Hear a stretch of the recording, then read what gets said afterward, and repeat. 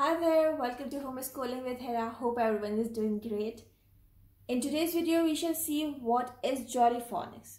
You may have heard this word so many times, you may have seen so many posts about Jolly Phonics and the courses that are being taught by the certified Jolly trainers. Nowadays, in so many schools and kindergartens, the Jolly Phonics scheme is being followed. So today's video will give you a short introduction about Jolly Phonics. What is this? What does it mean and how it's been taught? So watch the video till the end, and if you like it at any point or you think it's useful, so please give a thumbs up. Come on, let's begin it. Jolly Phonics is a multisensory technique to teach children phonics. The first thing to know is what are phonics. Most of you may know this. Phonics are the sounds of letters. As English language has 26 letters, so we have the sounds for all those letters as well as some other sounds that are made by combining two letters, two consonants or two vowels. So in total there are 44 sounds that are made by 26 English letters. So to teach those 44 sounds of English letters, Jolly Phonic technique is used. Jolly Learning & Co. is actually a publishing house in the UK, and they have designed this course. That's why this course is called Jolly Phonics, and even the CEO of the company is named Chris Jolly. So this Jolly has come from his name, and you can either relate it to the course because the course is taught in a jolly way, in a fun way. Okay? I have told you about phonics. Another word that needs explanation is multisensory. What does multisensory mean? Why Jolly Phonic is a multisensory technique?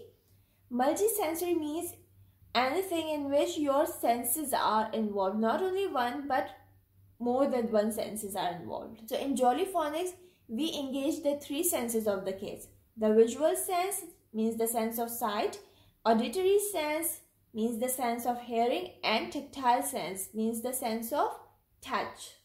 How visual sense is used to make the child memorize and learn the phonic sounds? It is by showing the pictures of the things, and it is by showing some colorful stories. Let me show you. This is the storybook, okay? You can see this picture. That's how you have the pictures in it with each letter sound, and you can tell the story to the child related to the sound. And if you have this book, it's a talking pen book, so you can click over here with your pen and the book will read the story by itself. Look at these. These are the pictures of stories related to each sound, and you can make your own story, okay?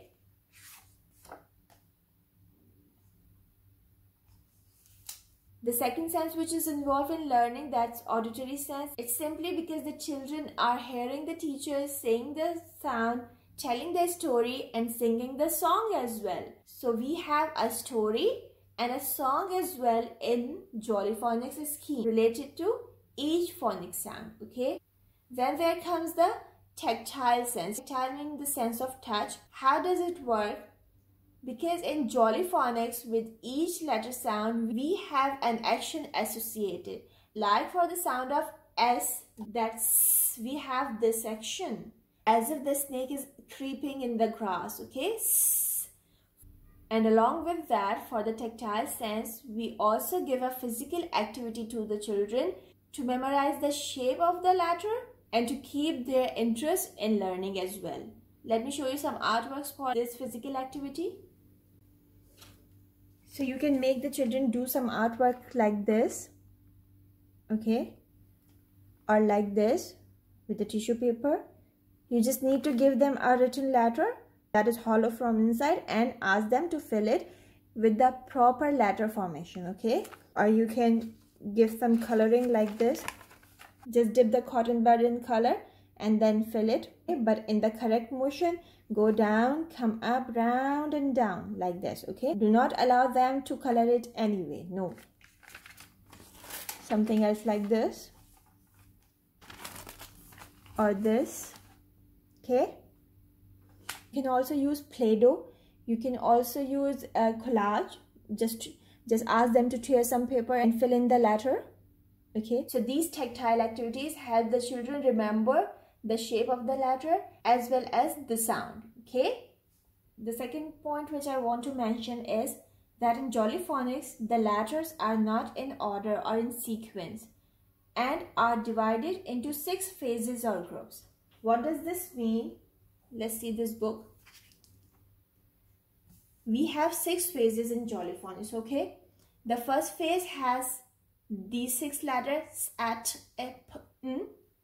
The other has 7 letters but 6 sound because C and K have same sound. The next phase consists of G, O, U, L, F, B. Then we have A, J, O, I, E, or Z, W, ng, and 2 sounds of double O, that is O, O, okay, the short and the long one. Then we have these 6 and the remaining 6 are here. So in total, these are 44 sounds that we teach children in the foundation years. Now the question is this, why they are not in sequence? Because our main aim for teaching sound to kids is to make him able to read. If you give the letters in sequence like A, B, C. So how many words can you make with these 3 letters? Maybe cab, only one word, cab.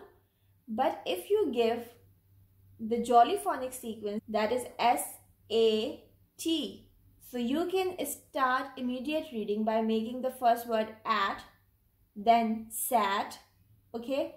And if you give these 6 letters to the children that are the part of the first phase, can you imagine how many words they can make with this? They can read lots of words. If you want to see the video on this, I'm giving the link up there and in the description box, you can watch it. So that was a short introduction about Jolly Phonics. If you have liked the video, please hit the like button. I'm sharing the links in the description box of all my videos that I made on Jolly Phonics. You can watch them. If you want to ask any question, I would love to answer it. Please do comment in the comment box. And if you want me to tell you the steps of Jolly Phonics, how do we introduce a new sound?